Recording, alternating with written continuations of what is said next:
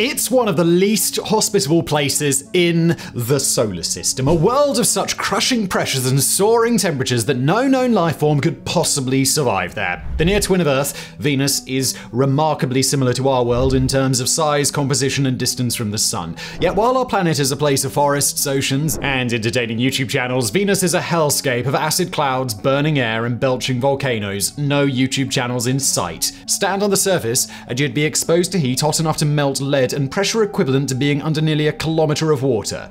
But in one important way, it's possible that our world and Venus may have something in common.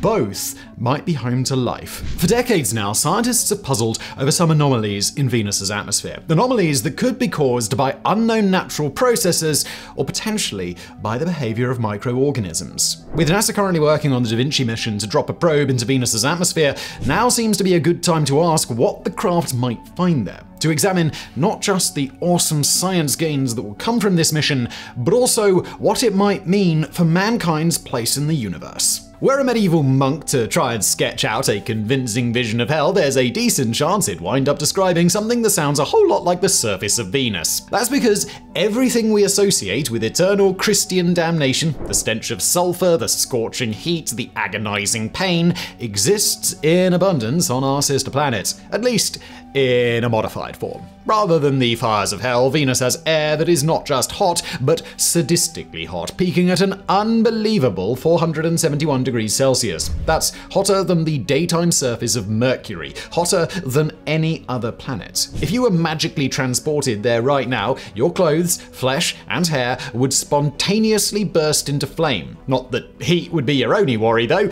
Even as you were turning into the real-life equivalent of the Fantastic Four's Human Torch, the pressure would be doing to your body what the deep sea did to the Titan submarine, crushing it as surely as if you were nearly a kilometer underwater. Above your head, 72 kilometers of thick cloud would all but block out sunlight, casting everything in a sickly yellow glow. Acid rain powerful enough to eat away skin would sweep through the skies. All this as your last breath in life brought nothing but the stench of rotten eggs, filling your lungs with sulfur. The Scientific American once wrote of this hellish world, no matter which part you visited, you would die a quick but agonizing death. For this reason, the world's space agencies have only rarely sent craft down to the surface of Venus. While Mars, over the years, has seen multiple landers and rovers trundle across its frozen plains, sometimes lasting over a decade, Venus seems to delight in turning anything that visits it into a molten lump of regret. Of the handful of probes to reach the Venusian surface, only one, the USSR's Venera 13, survived more than 2 hours.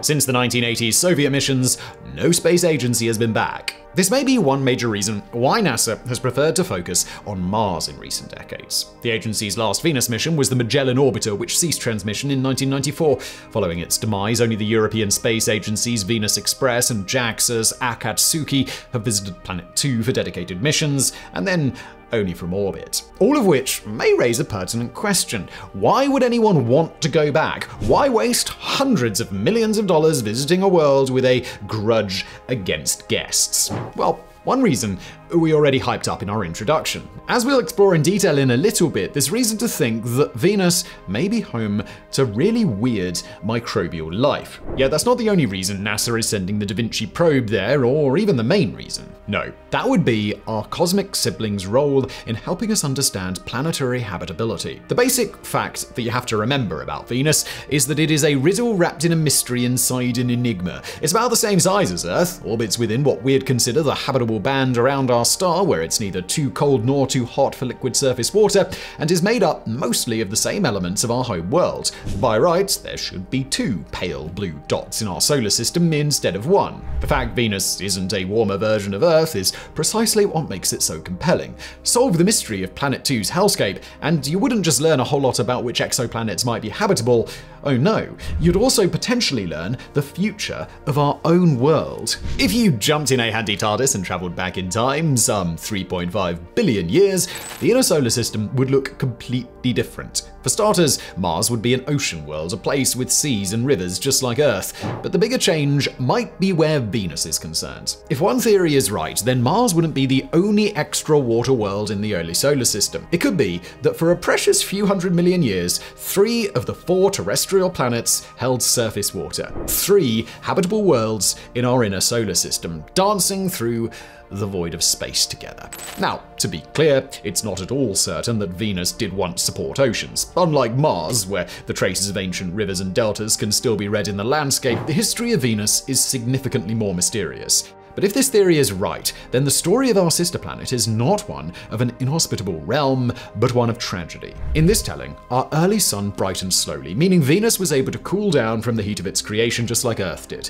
That means water vapor was able to form into liquid on the surface, creating seas and rivers. Light gases trapped in the ground, like nitrogen and carbon dioxide, would have leaked out to slowly form an atmosphere. According to this tale, once it settled down, Venus may have been a habitable world, one which remained a brilliant blue for perhaps as many as 3 billion years. This number is extremely important. Right now, NASA is spending colossal sums exploring the ancient lake beds of Mars to see if the red planet's rushing waters were once home to life. Yet Mars was only a water world for 500 million years or so. With surface water for about 6 times longer, Venus would have had far more chance to evolve life, perhaps in the form of microorganisms, perhaps something more complex. If anything did appear in those bygone Venusian oceans, though, it was never destined to last. The ocean world theory of Venus assumes that maybe 1 billion years ago, multiple supervolcanoes erupted over a short period of time, releasing so much muck into the atmosphere that it created a runaway greenhouse effect. As the temperatures soared, the oceans evaporated. The atmosphere became so thick and heavy that it no longer protected the world, but it trapped the heat within it, warming the planet to death. At some point, Venus's tectonic plates, always smaller and more limited than Earth's, stopped moving. A great carbon trap was removed, and the planet's fate was sealed. That's one theory as to Venus's current state, and it's far from the only one. Others suggest Planet 2 was just too close to the sun for water vapor to ever condense, meaning oceans never formed and the world didn't stand a chance. The important point is, though, that we simply don't know. It could be that our closest neighbor has always been a miserable dead place, or it could be that it was once a rival to Earth.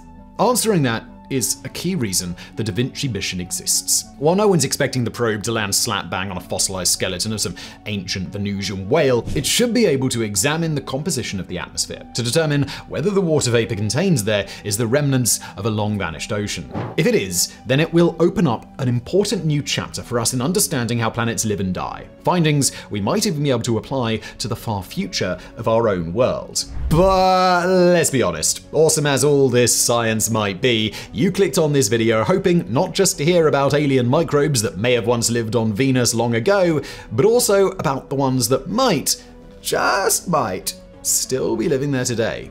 It's time to take a wild ride into the clouds of this nightmare planet in search of what may be the most extreme organisms in the universe. The idea that Venus might be inhabited is far from a new concept. Even into the 1960s, scientists thought the thick atmosphere could mean Venus was a lush, humid world, a rainforest planet where the heavy air was crossed by lumbering insects. So, when astrobiologists today talk about the faint possibility of Venusian lifeforms, they're hardly breaking new ground. The only difference between today's predictions and those made in the 1960s is that the creatures dreamt up today are far, far weirder.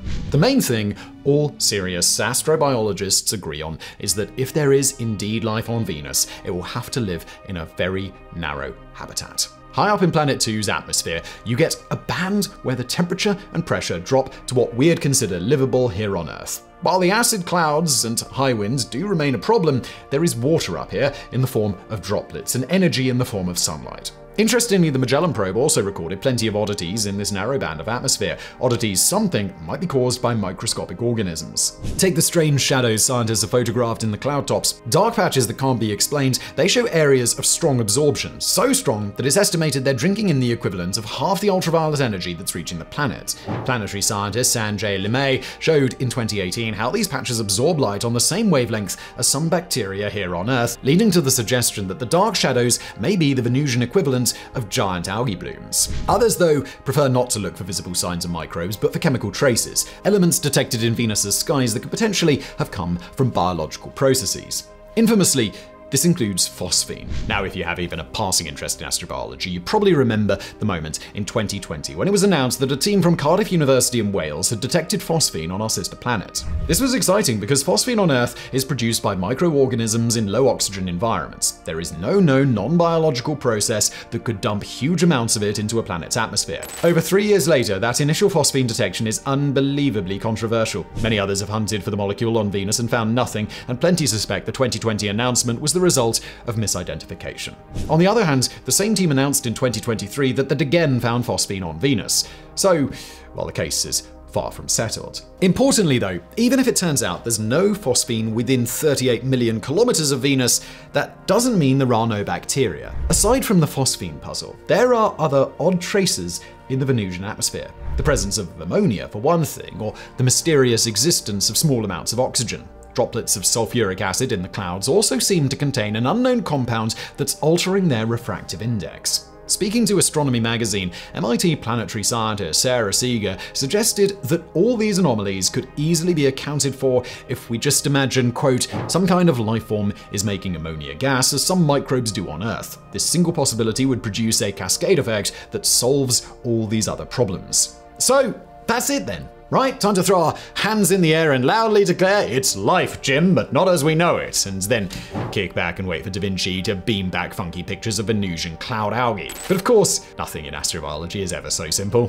While the case for microbial life in Venus's clouds may be intriguing, it also runs slap bang into a set of problems. The biggest of all being, well, how the hell does it survive up there? When we say Venus has acid rain, we don't mean in the sense of droplets that slowly eat away at old statues and cause trees to die over long periods of repeat exposure. We mean rain that is so acidic it would eat the flesh from your body. Great clouds of corrosive droplets that would do to even the hardiest extremophiles what a shoal of piranhas does to a drunk guy who fell asleep while tubing the Amazon River. All measurements taken of the acid levels in Venus's atmosphere suggest it is way too high for any known life form to survive. Now, these measurements aren't perfect. It's been a long time since any probe sampled the planet's atmosphere, and it's possible there are clouds up there with acid levels that would only kill 99.9% of all life forms rather than 100. But there's no getting around the fact that anyone arguing for life on Planet 2 first has to explain how it could possibly survive these conditions. Nor is it the only major problem. Pretty much all sensible proposals for Venusian life envisage extremely hardy microbes that manage to survive by floating inside droplets in the dense acidic air. The trouble is, these alien extremophiles would require water to live, at least by our current understanding of biology. And that's an issue, because Venus's skies hold very little water vapor. That's not to say there's none at all. It exists, it's persistent, and it's widely spread. But it's at low levels, and it's not very concentrated, which means it's hard to see how any creature could be sure of finding enough to live on. Still, some continue to argue that living creatures are exactly what we should expect to find. Speaking to reporters for the news website of University of Wisconsin-Madison, his employer, planetary scientist Sanjay LeMay, said in 2022 that Venus has a potential to harbor conditions for iron and sulfur-centered metabolism. Together, our lines of reasoning suggest that particles in Venus's lower clouds contain sufficient mass balance to support microorganisms, water, and solutes, and potentially sufficient biomass to be detected by optical methods. This is where the DAVINCI probe will really come into its own. Now, we've repeatedly referenced the upcoming probe across this video without really properly introducing it. It's like a rude host at a party, forever keeping a highly anticipated guest waiting in the hallway. So let's at last make the formal introductions, shall we? Standing for Deep Atmosphere Venus Investigation of Noble Gases, Chemistry and Imaging, DAVINCI was the 15th project to be selected for NASA's Discovery program, a long-running class of cheaper projects that try to make big science gains on small budgets. Selected in 2021 alongside another Venus probe, the Veritas mission to map Planet 2 in minute detail, DAVINCI joined an exclusive NASA club of hallowed craft. In the past, it was Discovery that sent the Dawn probe to underrated dwarf planet Ceres, Discovery that funded the Psyche probe now on its way to a distant metal asteroid. Back in the 1990s, it was also Discovery that placed the first ever successful rover on Mars. DAVINCI, though, may well beat them all. Intended to launch in 2029, it will spend over a year orbiting Venus and taking readings. But it's what will come in 2031 that makes the mission so fascinating.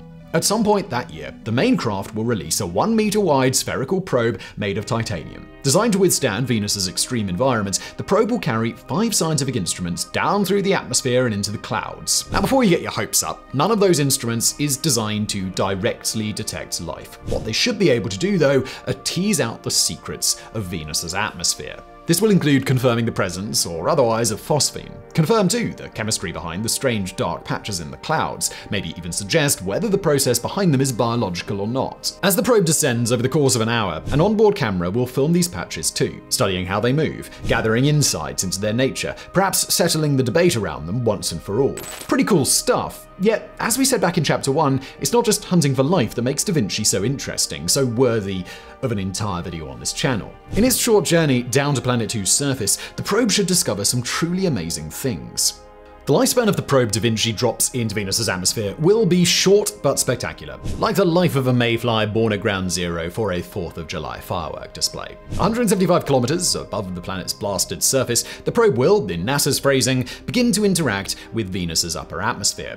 But interaction here is basically NASA speak for fall through. Still surrounded by a heat shield, the scientific instruments will be incapable of taking readings. No, it'll only be at around the halfway point when the parachute jettisons that the fun really begins. With the atmosphere so thick and soupy, the craft's descent will slow to the most leisurely of crawls, even with the parachute gone. NASA describes it as the craft settling like a stone in water. 67 kilometers above the surface, the heat shield will finally pop off. At this point, the probe will begin to science the shit out of Venus. Like a foolhardy living creature, the probe will deeply inhale the air around it, taking measurements of the chemistry and makeup of our cosmic sibling skies. One of the major things it'll be trying to detect is the noble gases. These are ancient markers that should tell us a huge amount about the planet's history, from formation to its experience with volcanism. But all of this is really a sideshow next to attempts to detect the most important thing of all: water. Specifically, the probe will be hunting for signs of deuterium, or heavy water. Because hydrogen is lighter than deuterium, molecules left over from a planet-wide ocean that evaporated a billion years ago would have mostly escaped into space. Heavy water, though, would linger in the atmosphere. By finding and analyzing it, we could determine if Venus really was a water world long ago. On and on the discoveries will grow, mounting up as the probe descends, finally revealing some of Venus's most intimate secrets. For instance, there's the lowermost atmosphere, where the heat and the pressure reach such extremes that the carbon dioxide there acts more like a liquid than a gas. Known as supercritical carbon dioxide, it's something we don't understand very well, so having a chance to test a whole lower atmosphere made of the stuff should give us some remarkable insights into how Venus functions.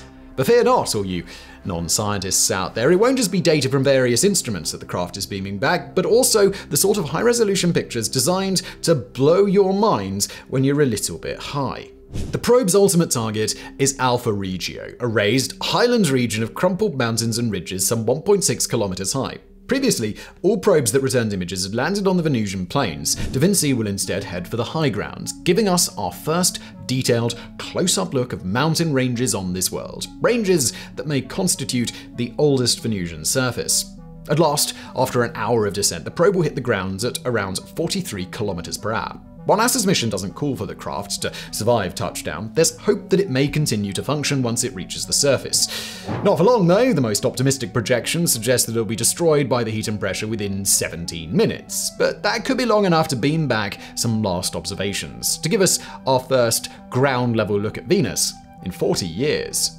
At that point, Mission Control will be able to breathe a sigh of relief. After decades away, humanity will have at last returned to say hello to our cosmic sibling.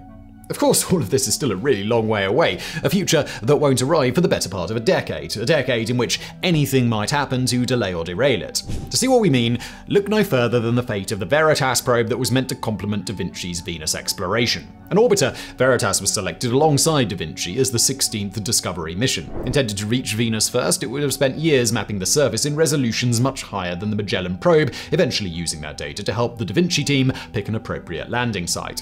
In March of 2023, though, NASA announced that the project had been delayed for at least 3 years. Funding for 2024 was cut from nearly $200 million to a mere $1.5 million. A cut so deep, nobody really thinks that the project is going to survive. Normally when NASA puts a project on hold, it offers bridge funding to keep the team and expertise in place for an affordable restart in the future. With Veritas, though, the engineering team has now been disbanded. Most likely, the probe is dead. And that has all sorts of chilling implications for any unlaunched NASA projects. What happened to Veritas is almost unheard of for a greenlit project that's coming in on time and to budget. If it can happen to one Venus probe, who's to say that it can't happen to another? Now, we need to stress that there's no sign at the moment that NASA is preparing to cancel DAVINCI.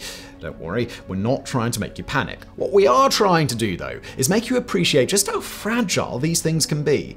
How we can all be preparing ourselves for a mission that will propel planetary science forward by decades, only to suddenly see it all evaporate before our eyes.